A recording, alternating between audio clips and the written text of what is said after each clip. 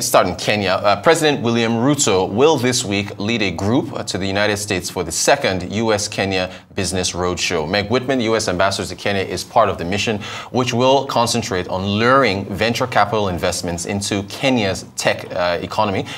This week, the roadshow is visiting Chicago and San Francisco. Primary goal in Chicago is to examine prospective agricultural collaboration opportunities between Kenya and the U.S., and of course, to be a chance for private equity and venture capital firms to look for investment opportunities in Kenya. And that's a quote from Mr. Ruto there, saying that, well, we aim to combine the opportunities in Silicon Valley with those in Silicon Savannah right here in Kenya. We believe there's a lot we can learn from Silicon Valley, just as we have much to offer them, especially the opportunities that exist not only in Kenya, but across Africa.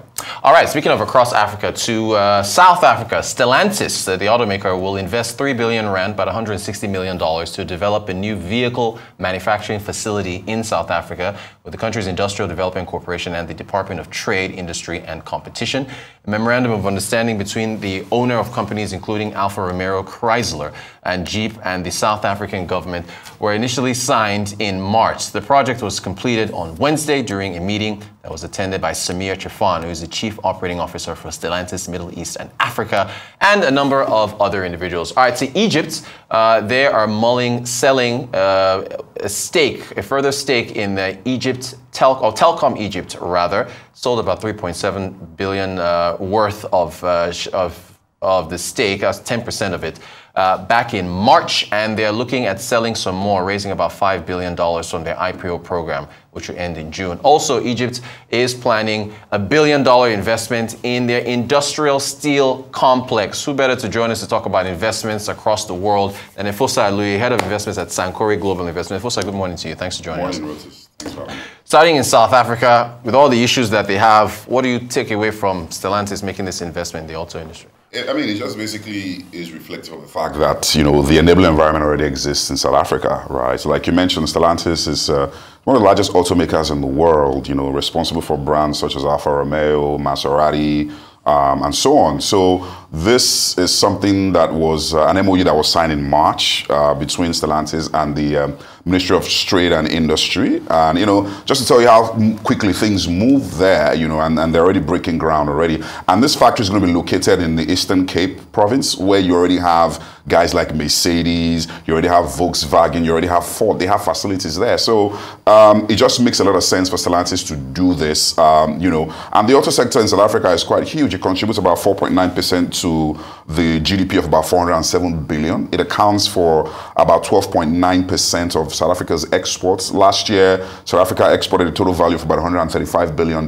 So that tells you how advanced, you know, that auto sector in South Africa is. You know, this factory is going to be churning out about 90,000 cars a year. It's going to employ about 110,000 people.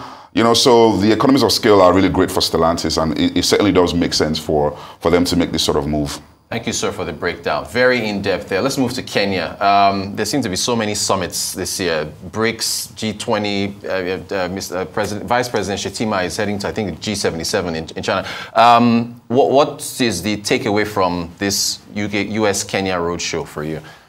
The point really is that you have to move to get those investors, right? You know, you have to move out there to showcase what it is that you believe that you've got. And I think that's what Kenya is doing, you know, taking the steps in the right direction to attract the much-needed investments in that very critical area of technology, you know. So I think it's largely what we expect that, you know, any serious administration would do. And that is what Kenya really is doing at the end of the day. Yeah, yeah. If Sankore was there and they're trying to get you to put down some cash, what would you want to see from them if at that roadshow? I mean, because we're looking at a very critical sector. So essentially, you want to be looking for talent and markets. Yeah. The market has to be there, right? You know, and that's one of the biggest advantages that Nigeria has got. There is a decent market here. We've also got a decent talent pool as well. So for any investor in that area, you certainly want to be looking at those two key things, talent and the market. Yeah, yeah. All right, I guess we can go to Egypt now. Maybe we can link this back to South Africa, but this planned investment of $1 billion industrial steel complex, talk about how important that is.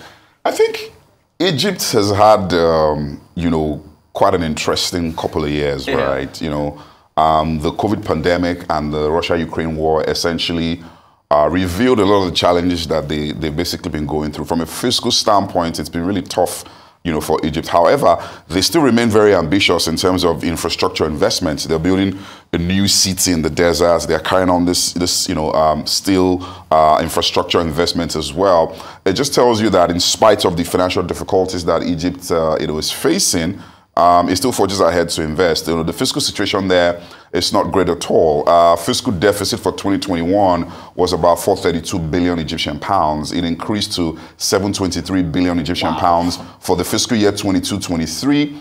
The Ministry of Finance in Egypt estimates that it's going to go to 824 billion pounds for the fiscal year 23-24. So the fiscal deficit there continues to expand, right? And in spite of that, Egypt is still looking to spend. And obviously, those investment spending continues to widen, that fiscal deficit or that deficit gap that we see, in its budget. And that's one of the reasons we're seeing, some of the moves that it's making to essentially try to raise money, really. Oh, perfect. So you've taken us to the other side of the coin. So the deficit is widening, you're spending. What do you make of on the revenue side, selling stakes in the Egypt Telecom to try to raise money? It's just part of a grand plan that has been described as an IPO plan. The idea basically is to list about 50 state-owned enterprises between now and 2024, end of 2024. The plan really is to generate about $5 billion from that entire plan. I think sometime last month sold about 30% stake in the Egyptian tobacco company. A Dubai-based investment company bought that for about $625 million. So this sort of additional sale for Egypt Telecom is just all part of the plan to basically raise some more money, to number one, try and ensure that deficit, the widening, doesn't just run away or go away, but also be able to fund the very audacious infrastructure plans that Egypt has for the next couple of years.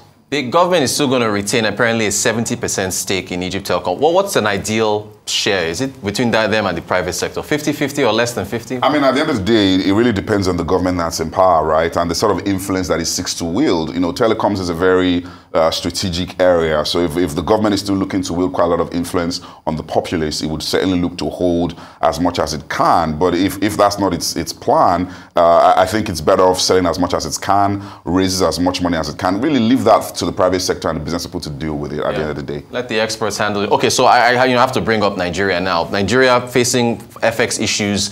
Nigeria has talked about selling assets to raise revenue. So what are the lessons that one can learn from what Egypt is doing? It is a viable way through which you can actually raise money, right? But you've got to have a really good plan. You've got to have the trust of the investing community, locally and internationally. And that plan needs to be crystal clear. You've also got to, benefit from whatever track record that you have created. We've had rounds of privatization in Nigeria. So the question really is, how have they fared? How transparent were those processes? So that will really determine how interested investors will be. But certainly, it's a very viable way through which you can raise money, particularly when you are in a very tight fiscal situation. Are you optimistic for Nigeria's,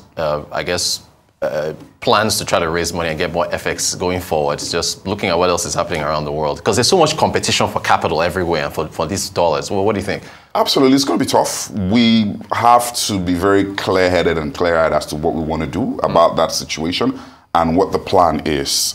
You've got to be very clear when talking to the potential investors or creditors that will be looking to lend you money. You've got to be very clear with your plan.